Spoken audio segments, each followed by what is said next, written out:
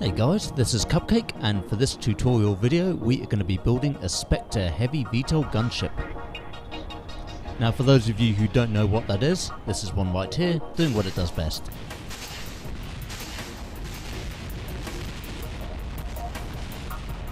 For the purposes of this tutorial we are going to be building a civilian version of the Spectre.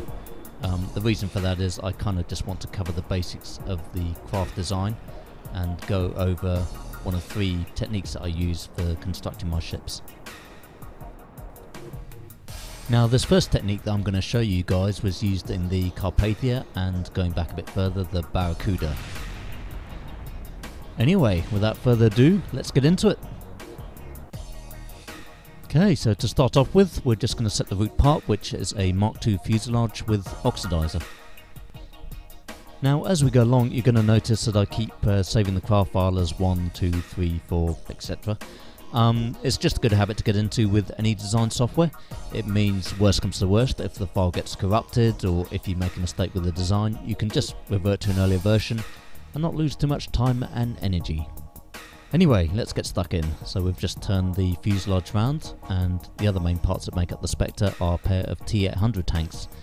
Now you'll see we kind of want them in the middle, but that's easier said than done. However, if we flip the fuselage over and we reattach the T800 tanks, they are perfectly in the middle, which is exactly where we want them. You also notice that I've got snapping enabled, and you can leave this on for the whole build. We're just going to come back to the T800 tanks. The first thing I want to do is just mount the engines. So we're going to use a pair of small cubic octagonal struts, onto which we're going to mount some jet engines and a pair of LV909s. Now if you're having trouble getting both sets of engines on, don't be too concerned at this stage, we only really need them on one side. As you can see, you may have to move that engine backwards and forwards a few times until it becomes green. By holding down the center mouse button you can zoom in and grab the cubic octagonal strut, and then by pressing X we can enable symmetry and mount both pairs of engines. Now we want the black and yellow strip from the LV909s to be about level with the hull.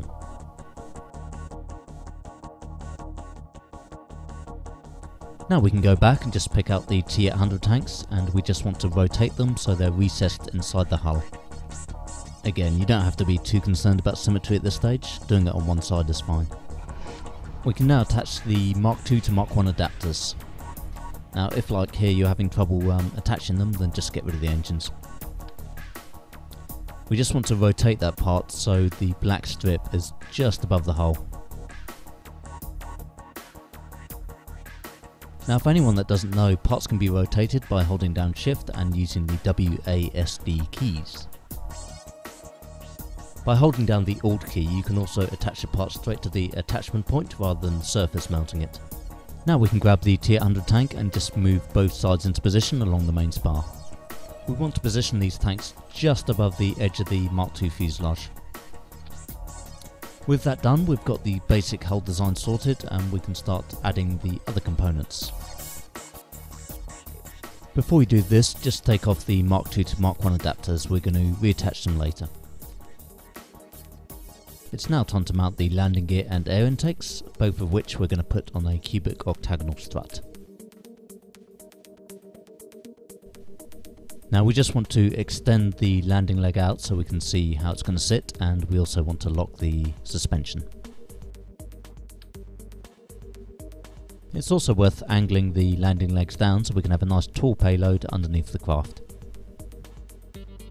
It's now time to attach the intakes, which will also hide the landing gear. Using the right mouse button again we can zoom in and just get those items mounted on both sides. Getting them centered can be a bit awkward. We can make life easier though by just rotating the whole craft 90 degrees and mounting these items on the top.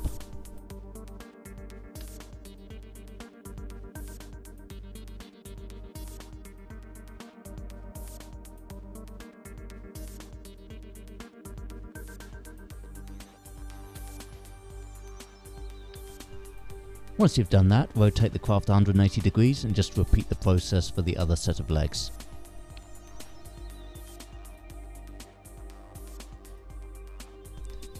At the moment we've got a perfectly balanced symmetrical design which we are now going to ruin by adding a capsule.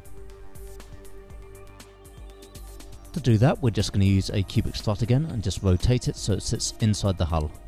This will be our mounting point for the cockpit.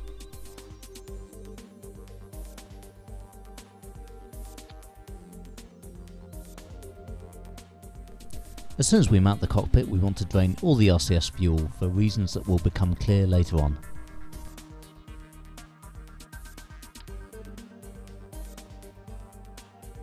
By grabbing the cubic strut we can get the cockpit into position so it's just above the hull. Unlike in this footage though, you want the cockpit on the mounting point closest to you. Sorry about that. Now is as good a time as any to position the ladder so your Kerbal can get in and out.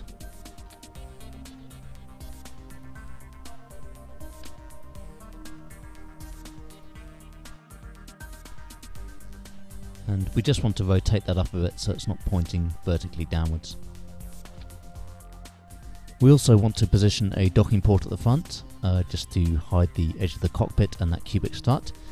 And in military variants this docking port actually serves as the targeting system.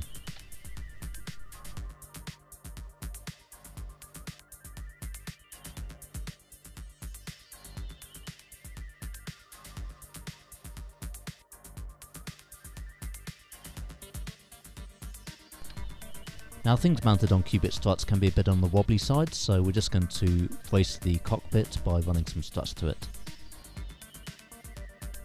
At this point we can reattach the engines. In order to do it here I briefly had to use debug menu clipping and you may have to do the same. Now I realise we're building a civilian ship but I still want to mount a couple of hardpoints in the hope that the docking cam mod one day gets fixed and I can use it to fire missiles again.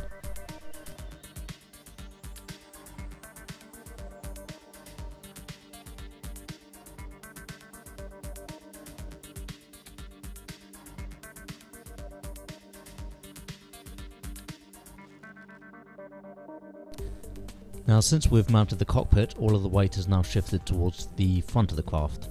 In order to counterbalance that, we're going to be using 4 reaction wheels. You'll notice I'm mounting the reaction wheels at a slight angle. The reason for this is it just looks better. I'm not quite sure where the balance point is at this stage, so I'm just going to have an educated guess. With the reaction wheels fitted, we can just take the craft out for an initial test flight and just see how she does. As I take off, you'll notice I've got the SAS disabled. This is so I can just roughly check the balance point. As we can see here, we've still got a bit too much weight towards the nose, so those reaction wheels are going to have to come back.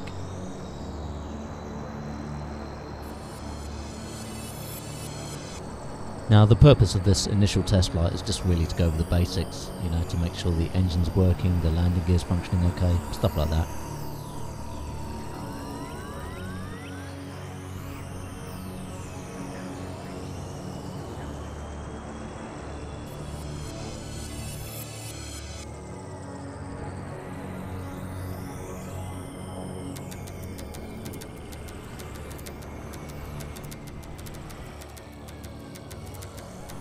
It's also a good time to just check the ladder and make sure your Kerbal can actually get in and out of the craft.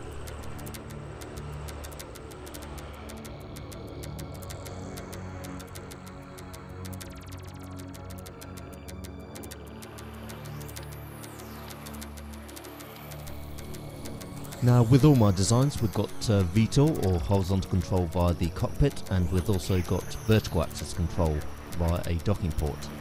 Now the vertical axis control functions like a rocket, it runs in line with the engines and we need this to do burns with the nav ball.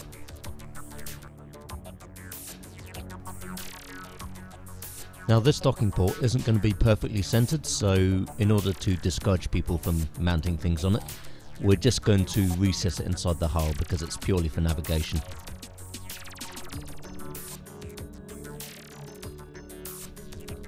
Now it's critical that this docking port is perfectly in line with the engine, so we're just going to use an I-beam to make sure it's sitting nice and straight. With that done, we can get on to the most critical part of the build process, which is balancing.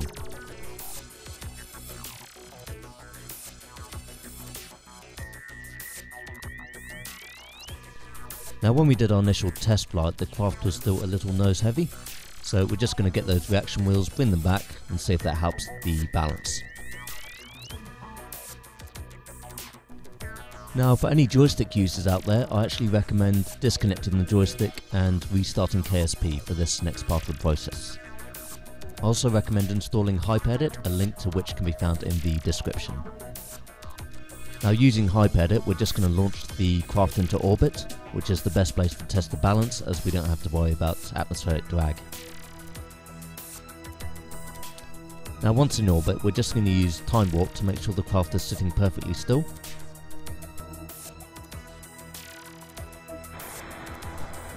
With that done, I'm going to fire up the rocket engines and we'll see which way the craft moves. Now as you can see, there's still too much weight on the nose, so we're going to bring those reaction wheels further back in the spaceplane hangar. Ideally when you're doing balancing like this, you want some sort of visual guide, so we can actually use the lettering on the side of the reaction wheel where it fits into the hull.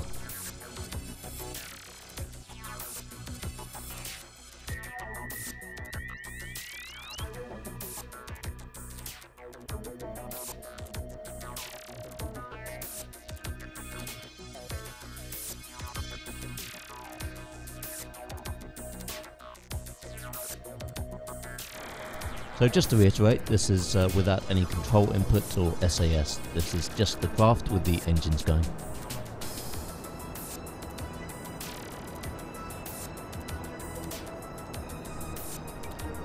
Now as you can see, the craft is almost balanced. I'm a real perfectionist when it comes to balancing my craft, so I'm going to tweak it a tiny bit further, but if these are the results you're getting, then it's good enough really. You're never going to get it 100% perfect, but you can get it close.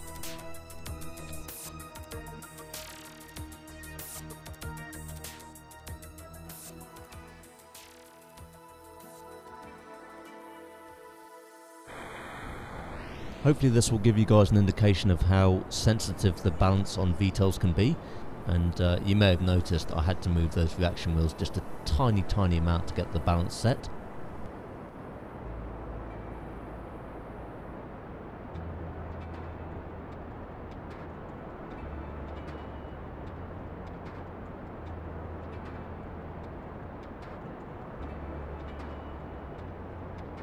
Anyway, I think we're just about there. There's a small blast towards the nose, but nothing too major. So you remember earlier where we drained the RCS fuel from the cockpit? Well, this is the reason. We want all the consumables, anything that's going to change the mass of the craft, to be along that balance point. In order to be on that balance point, it's going to have to be mounted symmetrically, just like we did with the engines and the T800 tanks. With the craft balance, we can start adding the final components and details that will make up the finished craft. Now what I'm doing here is just adding a pair of docking ports which we can use to add drop tanks or other cargo to the craft. I'm using an Oscar B fuel tank just so it matches the general aesthetic of the craft. Just when you mount them, make sure you've got it on the right side of the attachment point for the strut, otherwise you can get some weird clipping issues. We can now reattach the Mark II to Mark I adapters.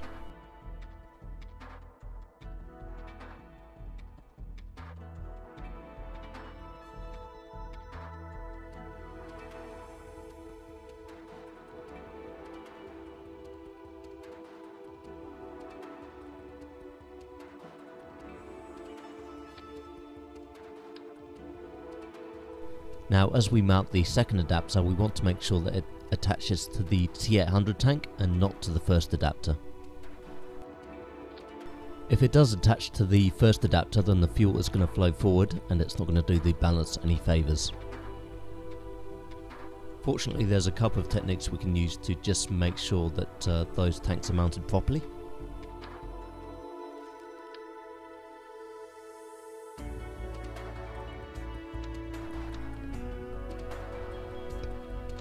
It can be a bit awkward, but if you move your mouse to a certain point, the part is going to jump forwards and backwards slightly. We want there to be a tiny gap in between the two adapters. If we've got that, then we know that the tank is sitting properly. We can double check by just removing the first tank, and if it comes off without taking the second tank with it, then we know it's sitting perfectly. Another way to get around this issue is actually to block off the attachment point on the first adapter. So to do this, you just need to put a part in there, and so the second adapter can't attach to it.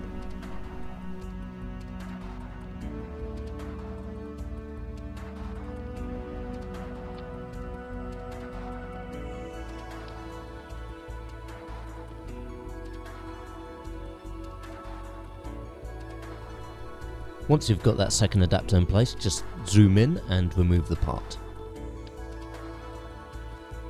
We just want to grab the T800 tanks again and just mount them symmetrically on both sides.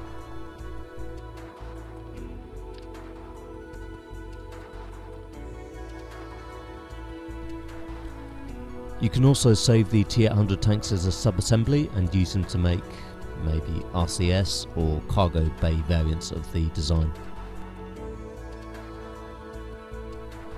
The next stage is just to get the plumbing done and run the fuel lines. I'm not a big fan of the way the fuel lines look in KSP, so where possible I try to hide them.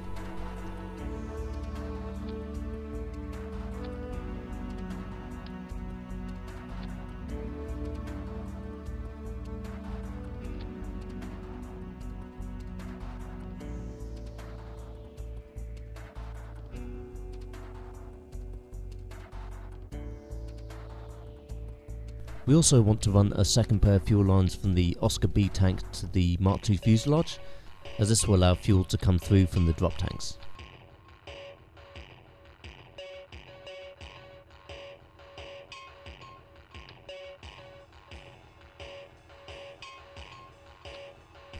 Now for this next stage of the design, we're just going to work on the electrics and add solar panels and batteries.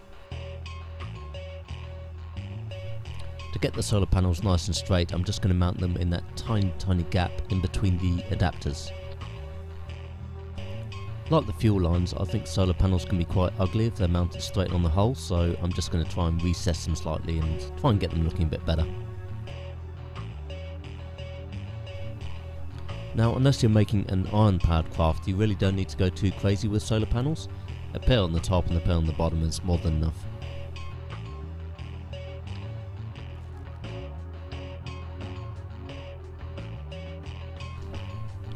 We also need to add some batteries for electrical storage, and the small batteries are also nice for just adding a bit of detail to the craft.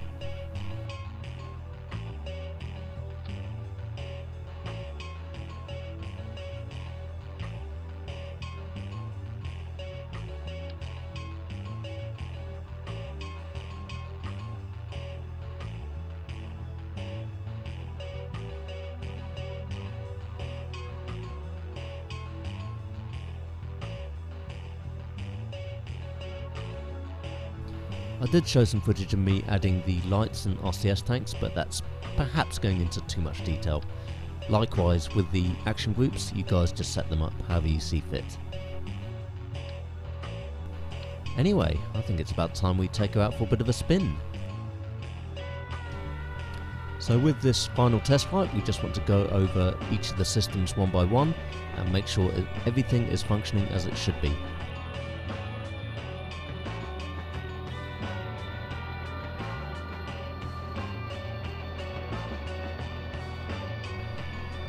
So I'm just having a look at the drop tank here and just making sure that it's feeding properly. If there's a problem with the fuel feeding, generally you can feel it after a while. You'll notice the handling gets a bit strange on the craft and it starts listing to one side. I've also mapped the drop tanks to be released with the abort key, so we're just going to test that now.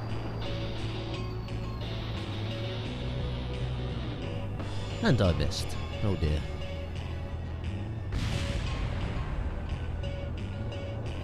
I'm also going to double check that the solar panels are generating power and that the Mark II to Mark I adapters are mounted properly.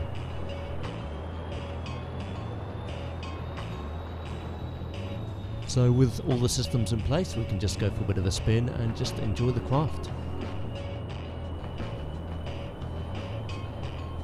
This technique that I've showed you this tutorial has a lot of good things going for it. It's easy to do and you can make some good looking solid designs.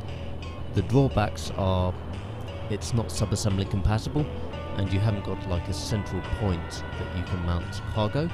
Although saying that, there is the new Mark II Clamberatron which does alleviate the problem somewhat. In order to get a bit of variety, the next tutorial video will be a piloting one which will cover SSTOs. I'm thinking at this stage we're going to take a scythe and fly it to Minmus and back.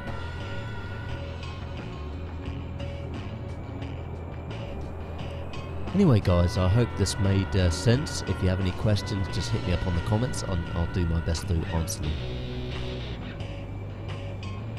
I've also provided a link in the description to the finished craft file, as well as the various development stages that I went through while creating it.